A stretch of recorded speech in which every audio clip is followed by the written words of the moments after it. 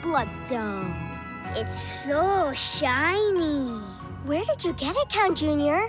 It's been in the family for hundreds of years. And one day, it will get passed down from my dad to me. So what I'm hearing is it's not yours. Not yet, Griz. But my dad said I could wear it today as long as I took really good care of it. I want to hold it. Please, please, please, can I hold it? It's really fragile, Iggy. I'll be careful. I always am.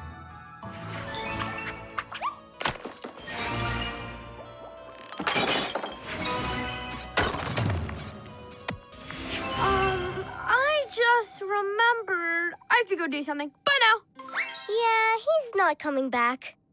Okay, just need to keep away from Iggy for the rest of the day. How come? Ah! Don't sneak up on me! What's with the cool bling? It's a family heirloom and Iggy wants to hold it, but he's clumsy and he breaks everything. Yeah, he doesn't know his own strength. That's why I didn't want to tell him no.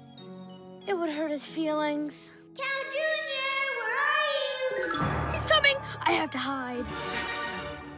Hey, what are you doing in there?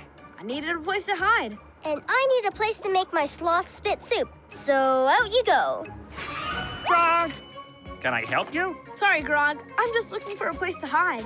Well, there's only room in here for one monster.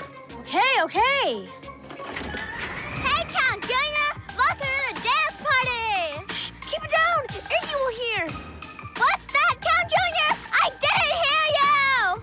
Aha! I'll hide somewhere outside. Iggy can't get my amulet up here. Wait, where is the amulet? Oh no! I must have dropped it! Count Junior, where are you? The amulet! You caught it! Phew. That was a close call. Thanks. I admit, I was worried about letting you hold it. But I was wrong to be worried. From now on, anytime you want to... Oopsie. You were saying? Never mind.